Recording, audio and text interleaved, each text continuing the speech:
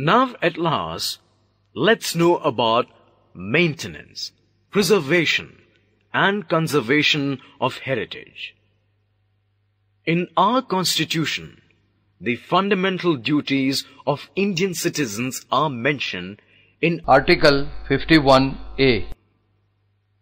To understand the importance of our harmonious culture, prosperity and preserve it.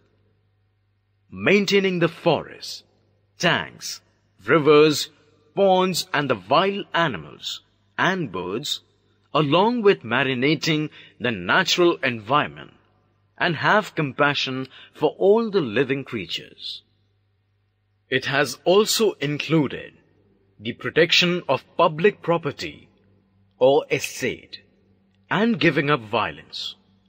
Thus, it is the primary and pious duty of every citizen of India to see that nobody harms the ancient memorials, and also to preserve places having historical importance and values.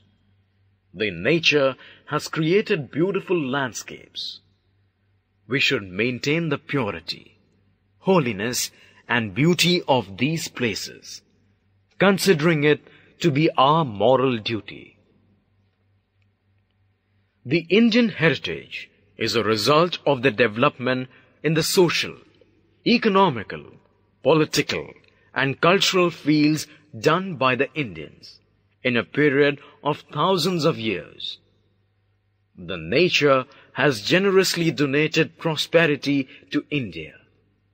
The building of this heritage and its step-by-step development is due to India's peculiar natural structure.